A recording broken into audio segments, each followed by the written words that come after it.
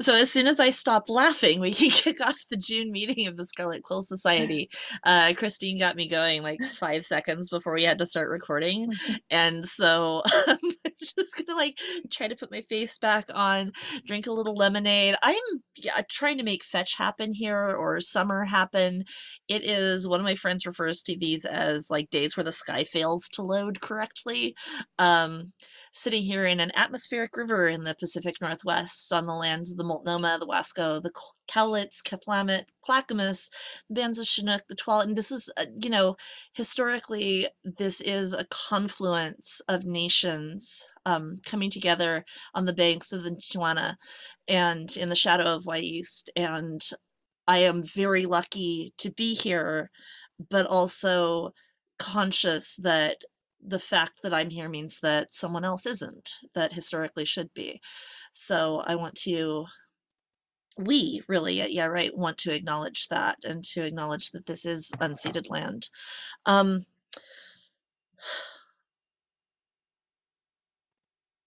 and it's paying us back by not giving us a summer, honestly. Um, The garden is not growing outside. My tomatoes have their first leaves on them. The cabbage has its first leaf. The broccoli had like one flower and bolt immediately. The broccoli is literally it's 4 feet tall. Um, Broccoli flowers, they're really pretty. And that brings us to what we're talking about this month, which is weeds. Um, and weeds in your writing. And for the first time this year, now that we're halfway through the year, we're actually turning to line editing. We're getting away from developmental editing. We're getting away from the ideas that, like, you should notice the big things. These are things that are supposed to, did you put a gun in the first act? Are you firing it in the second act? Um, do you have a hole that you could drive a truck through? Should this guy have always been on the pirate ship? um, is the connection between these characters believable? All of these sort of big picture things. And this month we're starting to kind of narrow it down. And at this point, if you are an editor, you are looking at a completed story. And it's a completed story that's been through at least sort of one round, hopefully, of developmental edits where people have looked at it and said, this order makes no sense. I don't know why this character is here. I don't know why you are doing it this way. These kinds of trees don't grow here. This is not what this land looks like. Have you ever met a 5-year-old? Although really nitty gritty character stuff like that we're going to be doing later in the year. Let me scroll through and see if I can figure out which. August will be all about characters, which is great because it's my spouse's birthday and my spouse is a character. Um, so and actually next month, I'm really, really excited about. The dog is excited too. Look how excited she is. She's super excited. She's so excited she's shoving all the pillows off the couch.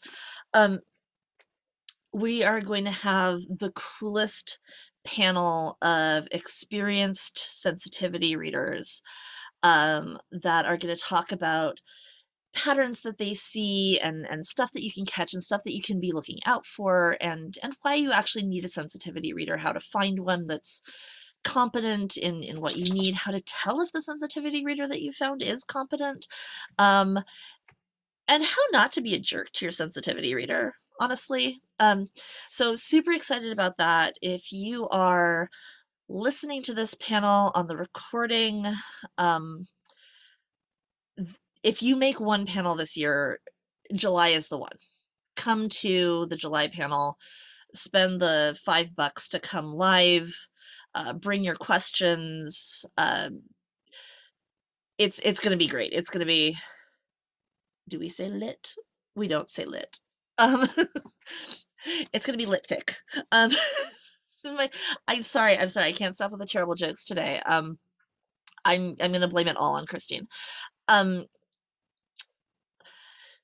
but for right now, what we're talking about is the story that you've been handed and you're reading through it and you're really this is the first time that you get to really start looking at the words of the story and how the story is told. Not just, is the story told? Is the story there? Is there a story?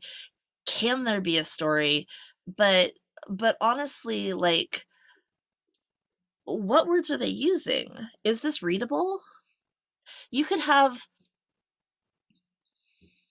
I'm gonna be like a giant jerk for 10 seconds here and just say that, like, as a judge, as an editor, as a writer, as a reader, as a reader of a lot of fan fiction, um, I come across stories that I'm like, this is the greatest story, and I wish it had been told by anyone else.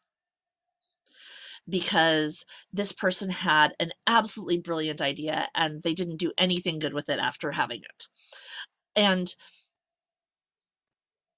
this is the point where you can save that, right? This is the point where you start to salvage that, where you start to look at, am I telling a story? Is this person telling a story? What's the story they're telling? What voice are they in? How are they telling the story? And how do I make it work for the reader? And the way that you make it work for the reader is very much like you're putting together a meal, right?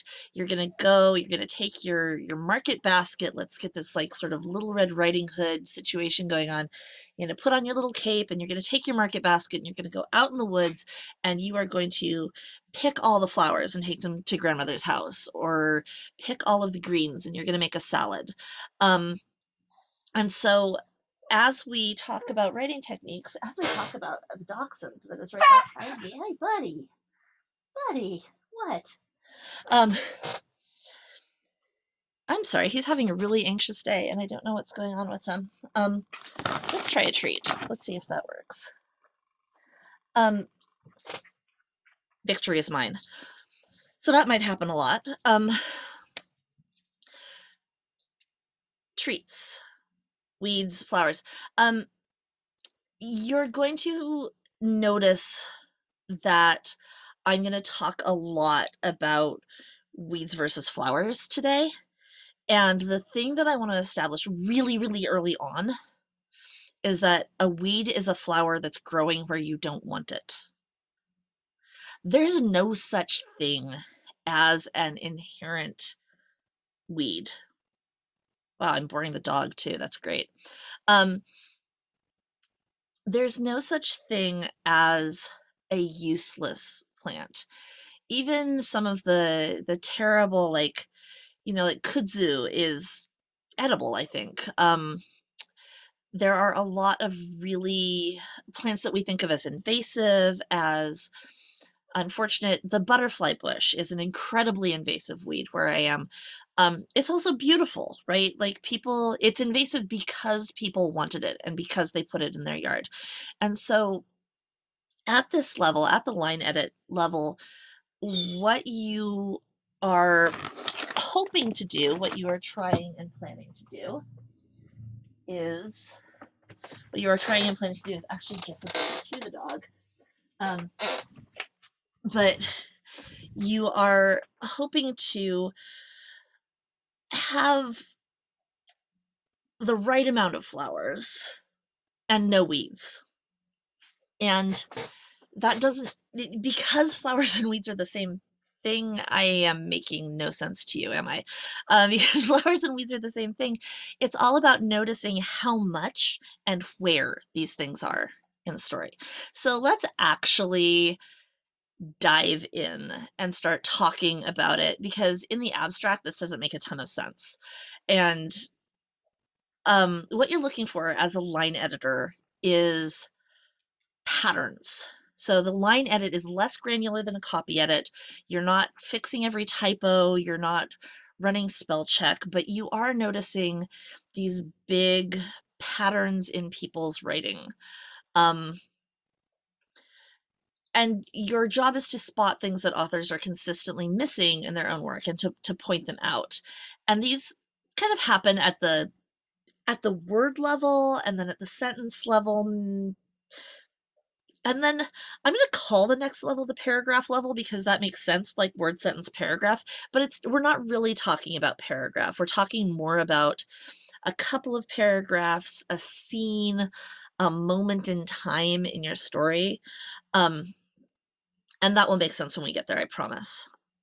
So we know as writers a lot about the kinds of words that show up unexpectedly in our garden. So you have a favorite word. Um, everybody has a favorite word, and you may not know what your favorite word is.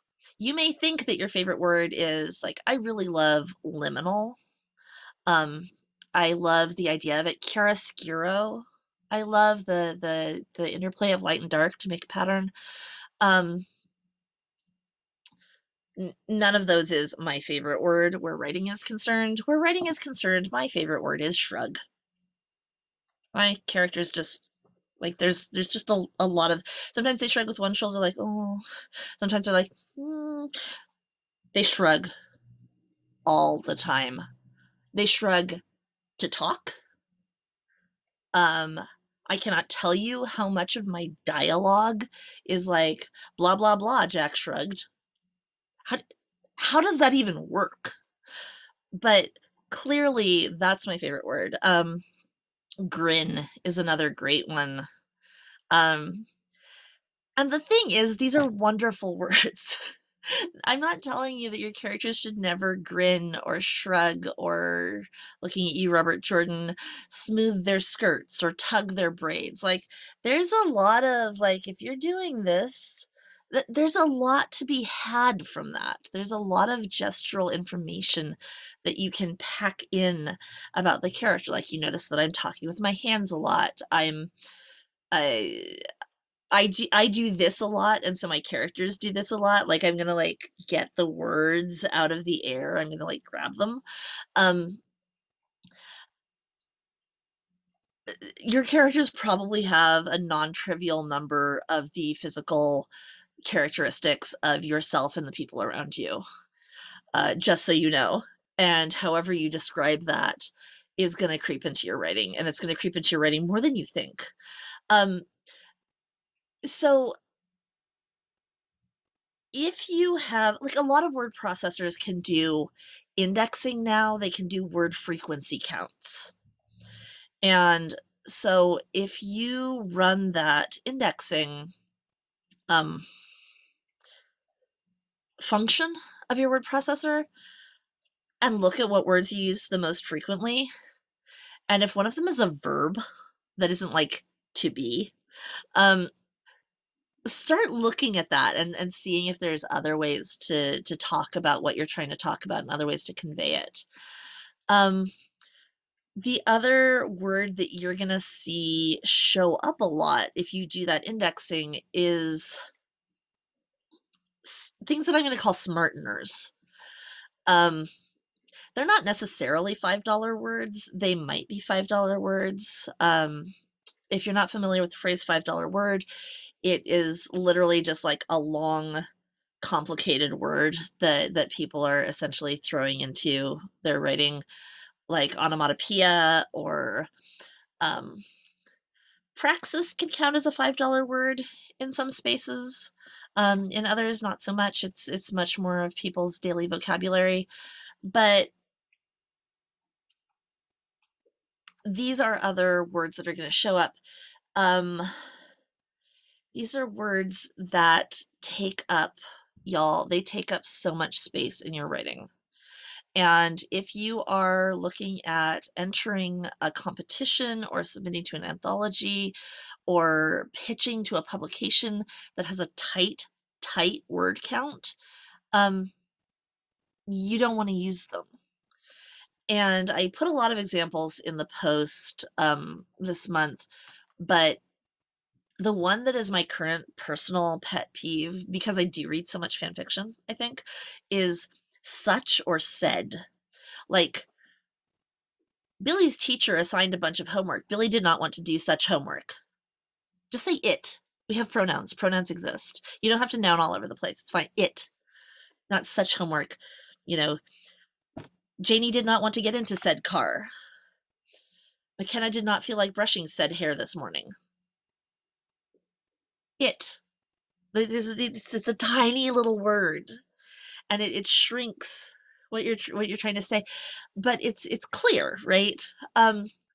The place that this came from, such and said, is in legal context where you had to be absolutely clear that you meant that hair and not any other hair ever. We don't have to be that clear in storytelling. We don't. And it doesn't make you sound smart or fancy or educated. It just is a word. Um, the so not only is it taking up space, the other thing that takes up space is all of these sort of throat clearing verbs and throat clearing phrases. Um, oh, where's my giant list?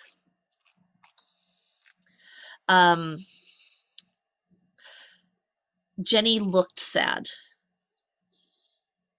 Unless you are not telling this from Jenny's point of view or a third person omniscient, Jenny was sad.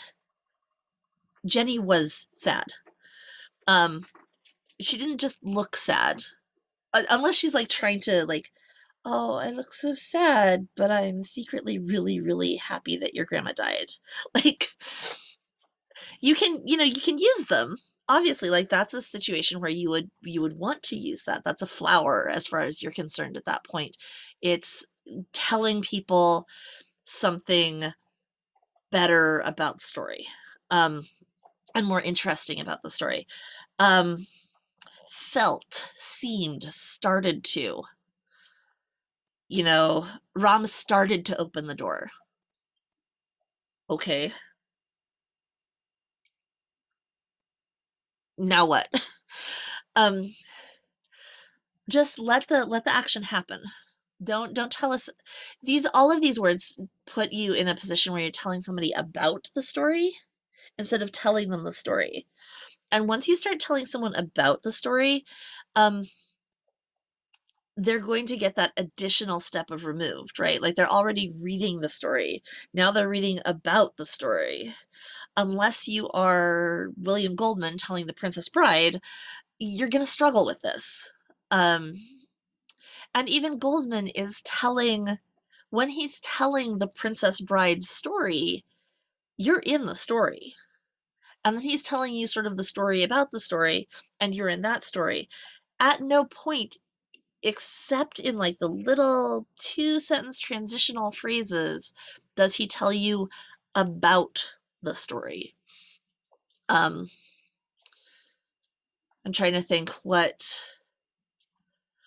Oh, so like if you've watched the movie, the situation is the eel doesn't eat her at this time. The eel doesn't get her. You looked concerned, you know, and then oh, where are they? They're in the water. She's screaming. The eel's charging her, and then you're back in the story. So what's the other? Oh, redundant phrases is another. And I don't want to spend like we've spent 15 minutes on this, and it's probably the section that we're all the most familiar with because these are the ones that your teachers helped you pull out, right? Like, oh, you said written 5 times in this sentence. Maybe don't. So whispered softly or tiptoed stealthily or you know, shouted loudly. All of these adverbs that modify a verb that already says what the adverb is telling you about the verb. You're saying things twice. I'm going to start talking even more a little bit later about saying things twice. I'm sorry about the disgusting noise. It's a dog drinking down here. It's horrifying. I know. I'm sorry. Um, we've all been working at home for what, like 3 years now. We're used to the dog noises, but that one's really egregious.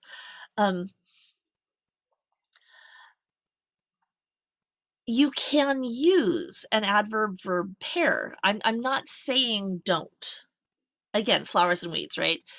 If you're going to pair an adverb with a verb, the adverb genuinely has to add something to it.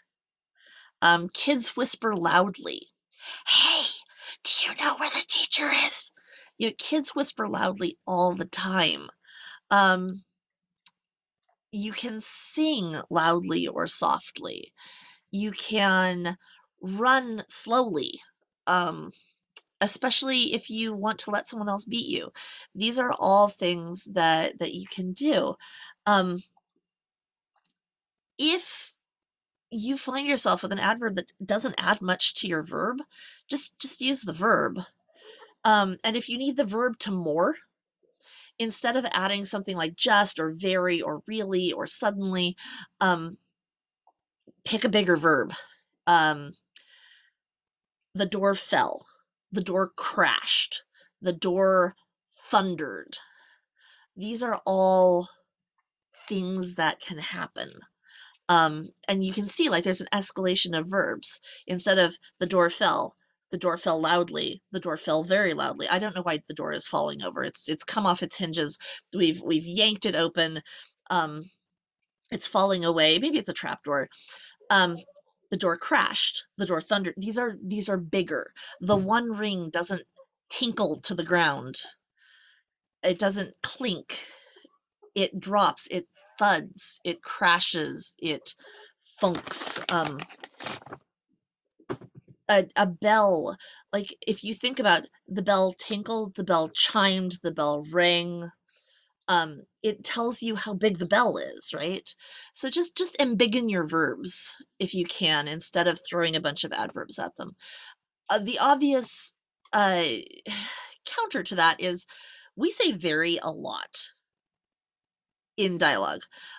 We say very, we say suddenly, we say a whole bunch of things dialectically that don't necessarily belong in our writing. So if you are giving somebody a voice, maybe they're going to say literally a whole bunch of times.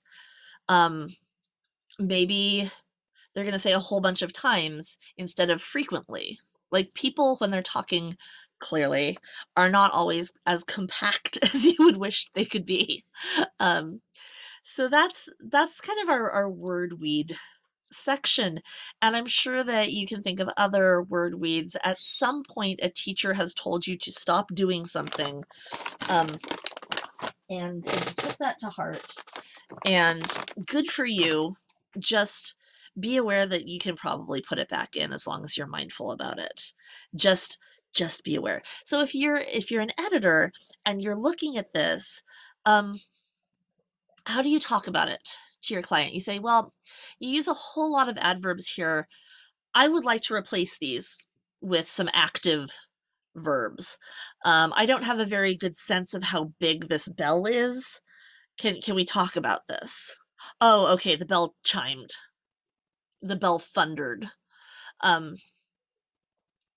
the bell rang. You know, um, have that conversation with the author or flag it, put it in a comment. We have so many good communication tools now. You can use the suggestions thing in Google Docs. You can just leave changes tracked in Word. You should always track changes anyway. Like at this point, as an editor, you should be tracking changes. Do not give an author something that they can't tell what you did to it. Um, there are places, show them where the little like view simple markup versus view all markup thing is. Um, show them how the little thing in the margin, um, I guess it's on that side for you, how the little thing in the margin shows them that there is a change, and then they can switch back and forth between simple markup and all markup view. Um, but give them a version where they can see what you did to it. And then be very prepared to preface this version with, it's not as big a change as it looks like. Um, I moved a lot of stuff, but the words are really intact. I just needed to move some stuff around in the paragraph to make it flow a little bit better. And if you've ever worked with a pro editor, you've heard that. If you've ever worked with a person who reviews things frequently, you've heard that. It's true though. This isn't just something that editors are saying to make you feel better. Literally, the changes are not as extensive as they feel when you're looking at them and you open it up and you're like, "Oh, holy smokes, the whole page is red. Oh, was there any of my writing saved? Was anything did you like anything I did?" Um, which is a very, very human reaction to have, honestly.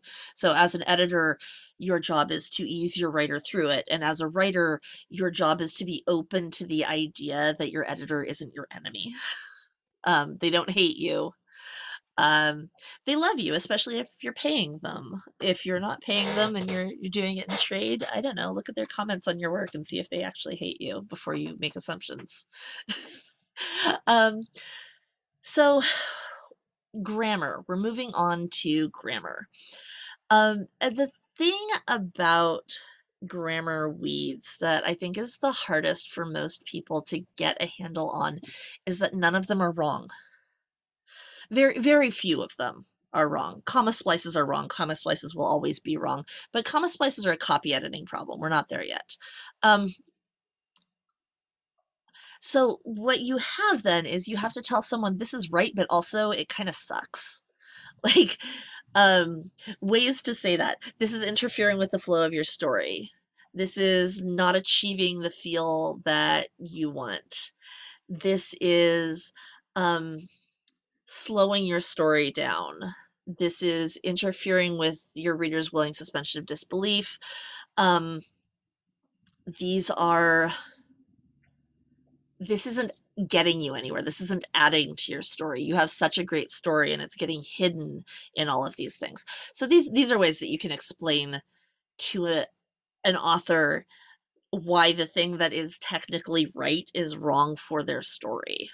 Um, which again, I'm throwing you my flowers and weeds metaphor. Use it. Free metaphor, everybody. Who doesn't like a free metaphor? I'm giving up on the lemonade. I'm going for the coffee. Okay, so I have an entire packaged rant. Like, if you get me a little tipsy at a party and ask me about Grammarly or Hemingway, I will go off for I don't even know how long. So I'm gonna like look at my clock here and try to keep it short. But tools like Grammarly and Hemingway um, are a genuine nightmare. Um, I know you think they're not. They are. The number of times I have gotten something um, and edited it and given it back to the author, and the author says, I want it the way it was. It's not wrong. I ran it through Hemingway. I'm like, well, Hemingway is a period counter. That's all it does. It counts the number of words between periods.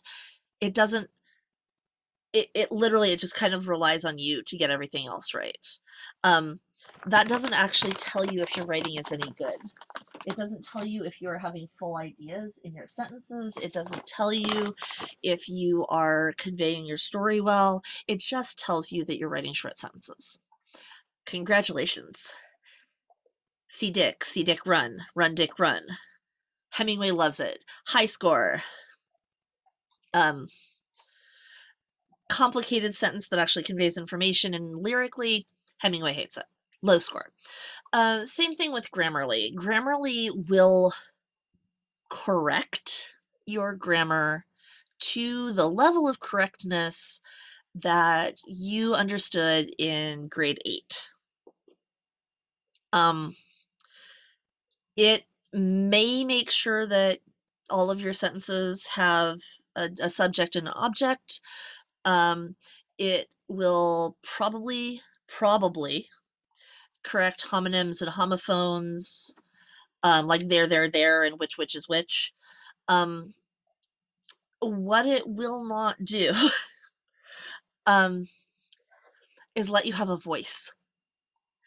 The greatest disservice that you can do yourself as an author or that you can do to an author as an editor is make everything so correct that the voice of the author vanishes. The rules of grammar are there to be broken mindfully. We don't we talk in sentence fragments. We don't always establish, what something is before we talk about it. There, now you have two bones. Get confused. Um, we we're messy. Humans are messy, and the standardized grammar that we use doesn't work. Um, in any language, honestly. Um, which is how you end up with these wonderful, people playing with language and nouning verbs and verbing nouns. And to Google, like how do you think about that ever? Did you know that Google is just like a noun? I'm going to verb this noun, and I'm going to verb it so hard that it's now more of a verb than it is a noun. Um,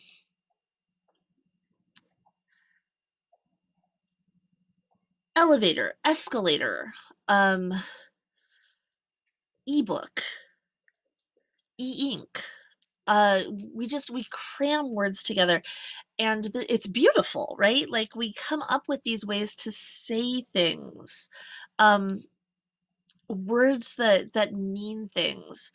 Um, we come up one of the most wonderful things in reading stuff is when someone has come up with this just intense, compact way to describe something. And I'm gonna pick everybody's least favorite, which is cultural appropriation. Whatever you think about cultural appropriation, it is a phrase that is immediately clear. It says who's doing what, to whom, with what, what's being taken, what's being done to what's being taken. And you might have to unpack, for somebody, what is and isn't an example of that. But it is a terribly compact phrase for describing a thing. So, um, you can be, I would rather, and I think most editors and almost all readers would rather that you were less correct with your grammar and a better storyteller. You can be an incredibly crap writer and have perfect grammar. I if your adults in your life kept your 8th grade essay papers, I assure you that you can be a pretty crappy writer and also very correct. So don't go look at those. They'll break your heart. Um, but that's the kind of writing that you generate when you work with Grammarly. Um, or with whatever they're calling Jarvis now, the writing AI. It's just terrible. Um, Facebook keeps trying to advertise it to me. So things that are correct that wreck your story. Are all your sentences structured the same? Um, it's not wrong. It's kind of the equivalent of saying all the time. Verbing, the character verbed a noun. Action, they did another action at the same time. Pausing to think, they acted again. You have no idea if that was 3 different things or not because it was the same rhythm. Um, it's a mess, don't do it. Don't just look at whether each individual sentence is correct. Look at whether it's the same as the sentences around it. Your paragraphs shouldn't all be the same length. Don't be afraid of a one-sentence paragraph. Don't be afraid of it. Don't use just one-sentence paragraphs. Don't do it. Don't. I will get the squirt bottle.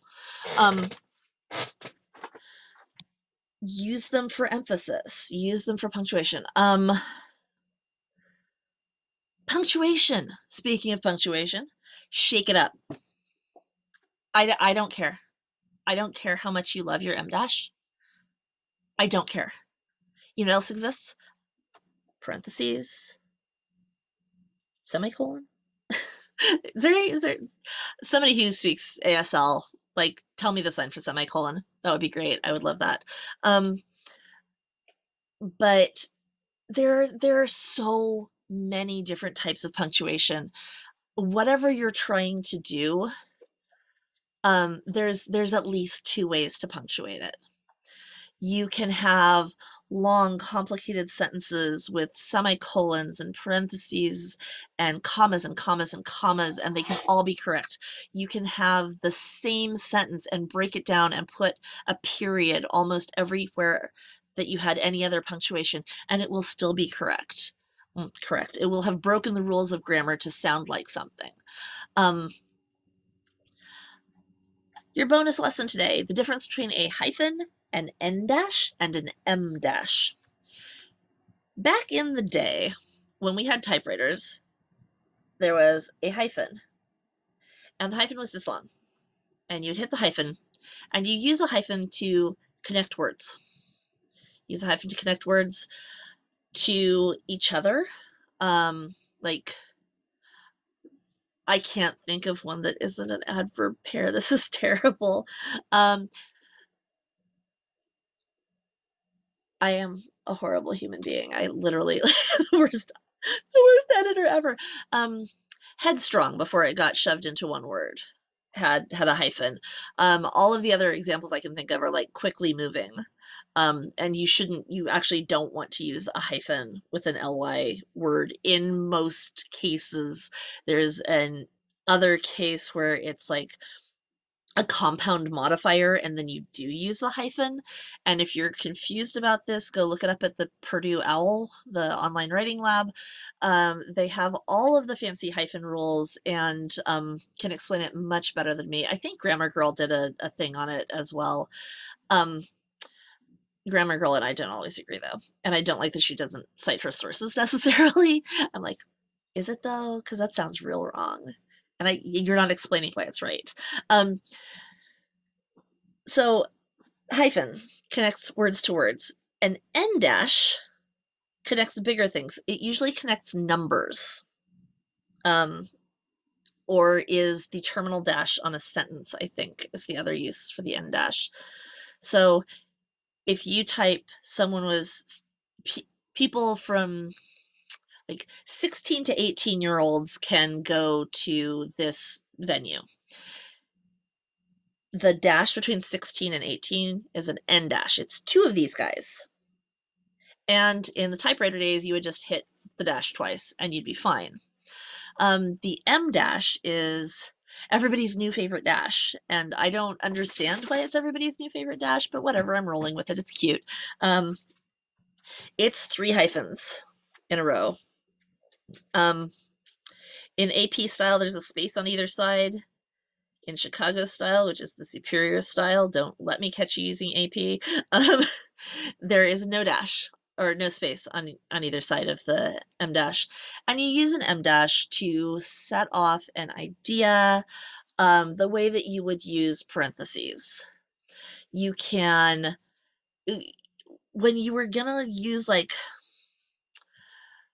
commas a whole bunch, like Jenny, who was coming from New York, and Celeste, who was coming from Texas, met in Chicago, Jenny's city, Jenny's hometown. You can put a bunch of commas in there, but all of a sudden the reader's like, whoa, this is getting really long. But you can also set those off with parentheses or with those M dashes. And it's great. It's great. So you have so many disgusting dog sounds, so many options for punctuation. Really look at them. Look at using them all. They're gonna make your writing feel fresher. That's super gross, babe. The one weed here that I'm gonna be adamant about is please, please, I need you to stop putting commas everywhere you would breathe when you're talking. Please don't do that. Please stop doing that. Please, please, please. You need half as many commas as you're using. You honestly, you probably need a quarter as many commas as you're using because another quarter of your commas could be replaced with more exciting punctuation. Um, but but at most half the commas that you're using. Sorry, the dog snuck up and bumped me while I was drinking. Um, leave the commas alone. What's up, buddy? Little cameo from Horatio Hornblower here. What you doing? You gonna hang out? All right. There's a heated dog bed right down there, and so they're all kind of fighting over it. Is what's going on. Um, this is what happens when I let myself be in the house alone with all of the animals when it's teaching time. Um, so we've gotten through words and we've gotten through sentences. Um, Now we're going to get to these sort of structural paragraph level weeds. Um,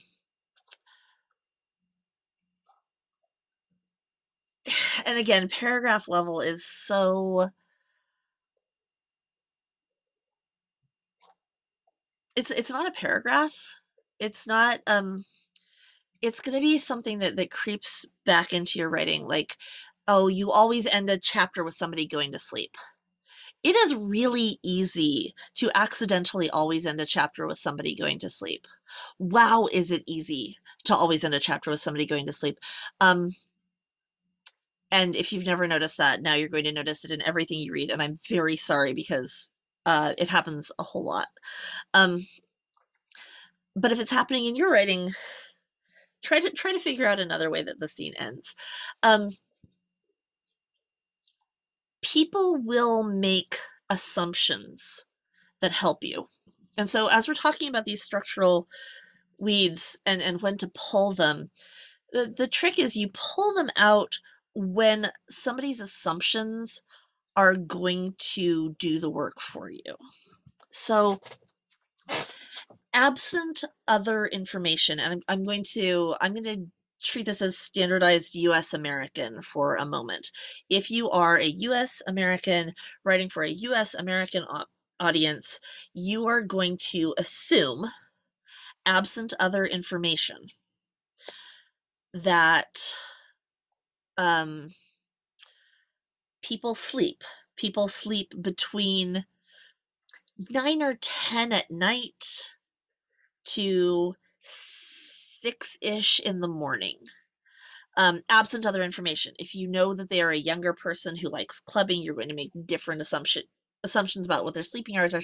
But you assume that people sleep every night, unless you are told specifically otherwise. You assume that people, they may not necessarily eat a formal breakfast, but you are going to assume that they will break their fast. They're going to have coffee and a bagel. They're going to have a piece of toast. They're going to have a smoothie. You're going to assume that they're going to eat some sort of nourishment around midday. Maybe they eat an actual lunch. Maybe they go out to lunch with the people in their office. Maybe they have a granola bar. Maybe they have, a bento box. And you're going to assume that they're going to eat another meal after they come home, probably with their family. And unless you, as the author, tell your readers otherwise, and this is a point where, like, you need to think of your audience. You need to figure out who is going to be reading your book, what assumptions they're going to be making, and then you can use those assumptions to fill in the blanks. So you don't have to tell people, um, Hitesh got up. Hitesh ate breakfast. Hitesh went to work. Hitesh ate lunch. Hitesh did some more work. Hitesh commuted home. Hitesh ate dinner. Hitesh went to bed. None of these things have to be in your story. You can just tell them about the thing that happened at work that afternoon. Um, there's a comedy duo called Paul and Storm, and uh, they do a little bit of stand up and a little bit of music, and they're very, very geeky. And they have a song called George R. R. Martin, Please Write and Write Faster. And George R. R. Martin famously writes, if you've missed that Game of Thrones exists, I don't know how you've missed it, even if that's not like your fandom or your fiction or your jam. It's not mine, um, frankly, but I inescapable, right?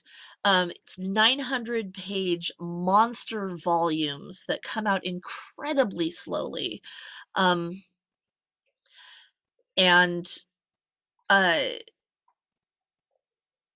and have some things in them that are expected. So,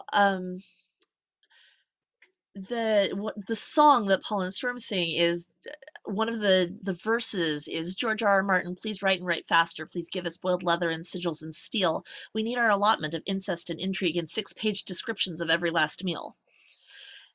He is infamous for these lengthy descriptions of every single meal that the characters eat. And that's another thing. It's like ending a chapter on going to bed. It's really tempting. Um, it's me. I'm tempted. I put too many meals in my work. Hi, my name is Rowan, and I write about meals. Hi, Rowan. Um, they're really convenient. You can tell people a lot of information in a meal. You can tell them about the resources that the people are surrounded with. You can tell them about the wealth level, the caste level of the eaters. You can tell them about uh, what their culture is. What are they eating? Are there chopsticks? Is there a fork and spoon? Um, is there a knife? What kind of knife is it? What kind of bread is with the meal? The fact that I said what kind of bread is with the meal tells you I am from a culture that expects to have bread at every meal, not rice at every meal. What kind of rice is with how much rice? Is this served family style? Is this served individual plates? Is it served buffet style? You can give just an incredible amount of information with meals, and then all of your characters are in one place, and you can make them do things and say things, and they can't get away. Um, Meals are great. You don't need to describe every last meal for 6 pages. Please don't. Please don't. Um, so, um, where was I? So yeah, so meals, they're useful, they're a great way to bring people together, but you don't need to do it all. It doesn't all have to be meals. You can I believe in you. You can get your characters together in ways that are not meals. Um, you can what else? What else gets put in that takes up space? Blocking. So much blocking. This is a really good tool. It's a flower for you if you are using it to figure out where your characters are, what they're doing.